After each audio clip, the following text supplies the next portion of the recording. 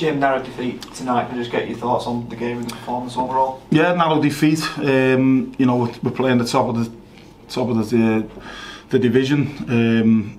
A good side, a side that had a certain swagger to them that sometimes comes when you're confident and you're free flowing and you're playing well. You know, obviously with ourselves, we're in a sticky situation.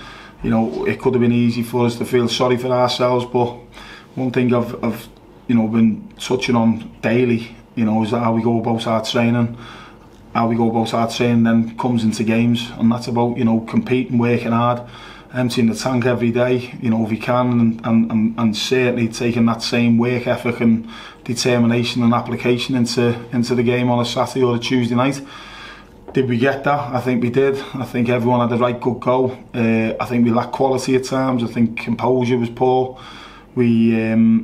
You know, we've changed the way we've played a little bit with regards to, you know, I've looked over quite a few clips, and you know, the club has been quite a possession-based team recently. But now with what we've got at the top end of the pitch, we think we can score goals. And I think we look good on the counter-attack. I think there was times today where we were setting traps, you know, for Leyton Orient, that we won the ball back, but we didn't, you know, execute the final pass, so to speak. We asked questions of them. I think they asked more than us. Certainly first half. But for the first 25 minutes, I think, you know, it was going to plan. It was okay. And then, you know, they just built that bit of momentum. And sometimes we give them a leg up, you know, like a counter-attack, not doing our jobs from our set play, and suddenly they're down our front and nearly scoring. You know, we give a ball away, they broke and had another opportunity, and the goals come from that as well. We had opportunities to clear the ball and we haven't done that, and next thing it's in the back of our net, which is the killer goal. So suddenly they get that confidence, you know, the top of the table, as I say, that they're a very good side and well coached. And the game could have got away from us, but second half, you know, we had a little chat with them at half time, what to expect, what we expected, sorry, and you know, one or two little things that we could put into practice, and you know, we did that, and we asked questions. We got him down the sides a couple of times, we whizzed a few balls across, we had a couple of other opportunities, probably didn't test the keeper as much as what we would have wanted to, but we stuck in the game. We were hard working, we were competitive.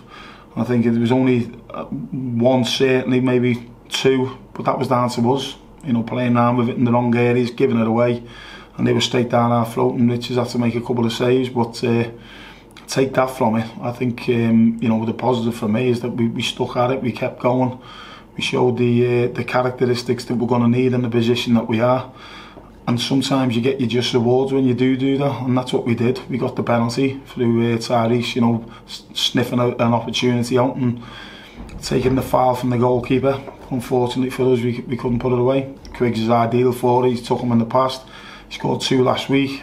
He's brave. He wanted it. He picked the ball up. If he can go on, put it in the back of the net. 3 goals in 2 games.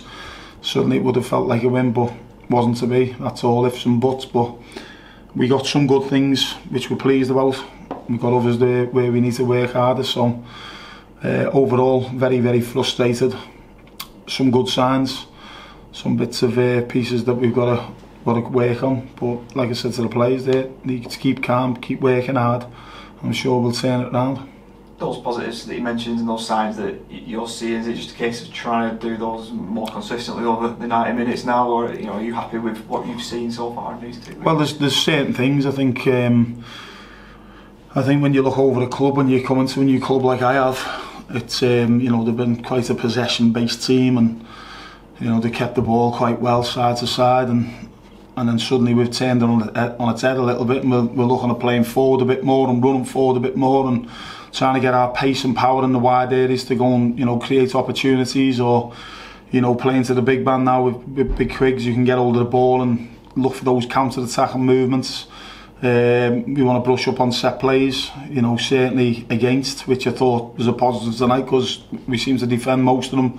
I think apart from one where Beckles got in, but again, Jim McNulty rolled his ankle just a couple of seconds before and he was assigned to mark him, so he just didn't have that power in him at that time. But fair play to Jim, he kept going, he was brave. Other professionals probably could have come off at half time with what he'd done, so I think that was a positive in that regards. We looked quite bright in some of ours, certainly early on. We got James Ball in, but definitely composure on the ball. You know, when you're up against the side who keep the ball like Leyton Orient do tonight, you know, and they're a very good side, when you get it back, you can't turn it over as quick as what we did. You know, we've either got to play forward and try and counter-attack, we've got to play forward with a bit of purpose and get the powerful, quick plays on the ball to go and excite the crowd and go and affect the final third. But we just seem to give it away within 1 or 2 passes at times, and you know, I think we're better than that. So it's just marrying that up, you know, and other little bits and pieces that we're going to have to do. But the big thing for me is that they stuck at it. You know, we're playing a good side, top of the table.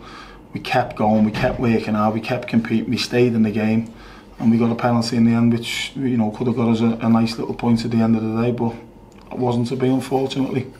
Just away from the game itself a little bit, you managed to get Tav Campbell back on the pitch. He's been out for a long time, so it must be great to have him back as an option as well. Yeah, Tav we've not seen much of. You know, he's back now after 6 months. He played well in a Central League game last week against Lincoln.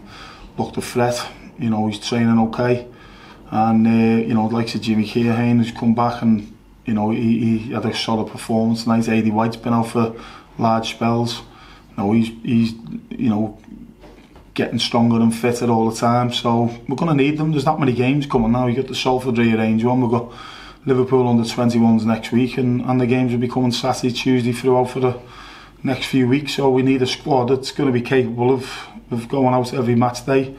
And as I say, giving it their absolute all and hopefully getting some results to get us up the table where we all want to be. Another potentially tough game on Saturday, another IPL between Northampton. Yeah, again, they don't get when we looked at the fixtures coming in, it's Salford, Leyton Orient, Northampton, you're thinking, oh, God, you know, 3 tough games, but it is what it is. You've got to play everyone twice over the season.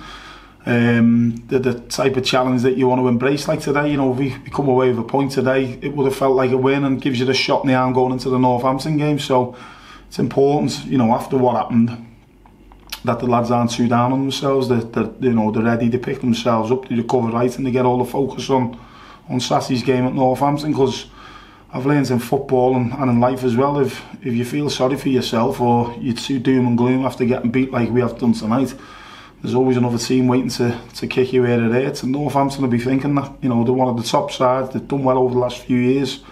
They're doing well this season.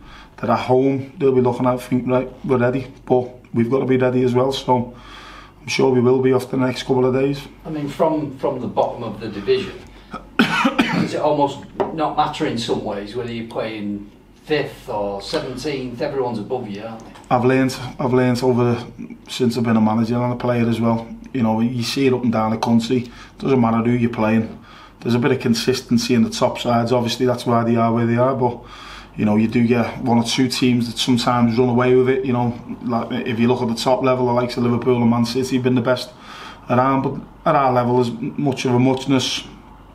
There will be teams playing with a confidence and a swagger about them at the minute. And sometimes when you're in the position that we are, the pressure can come on, it can gain, but we've just got to make sure that we keep calm in every game that we go into. We believe that we can win. I've always had that mentality. It doesn't matter who we come up against, whether it's Leyton Orient tonight, Northampton on Saturday, a big FA Cup tour against the Premier League side, whatever it may be. I believe that we can win any game. So we need to instill that into the players as well. We don't want to fear anyone. We need to make sure, I always say, that we respect all our opposition that we come against, but it doesn't matter at the top like they were tonight. We believe we could win this game. It'll be exactly the same on Saturday against Northampton. Otherwise, it's not worth stepping foot on the coach and going down there.